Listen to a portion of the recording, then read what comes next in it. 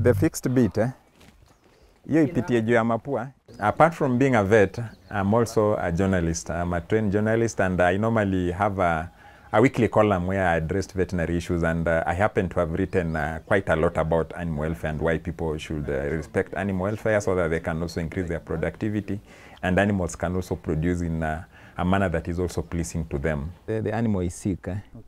Yeah, and this is a bacterial disease. Okay. Richard, you can confirm, this looks like, to me, like pink eye. There are animal welfare concerns with our farmers. They are keeping the animals, but in maybe they are not aware that an animal should also be taken good care of, just as we take care of our health and even our housing and even our food.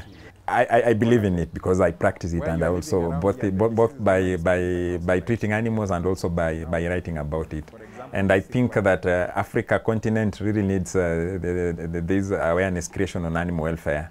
So for me, it is a shot in the arm because I'll be able to increase, my value in as far as animal welfare awareness creation is concerned if I'm recognized the world over that I'm doing good work in animal welfare.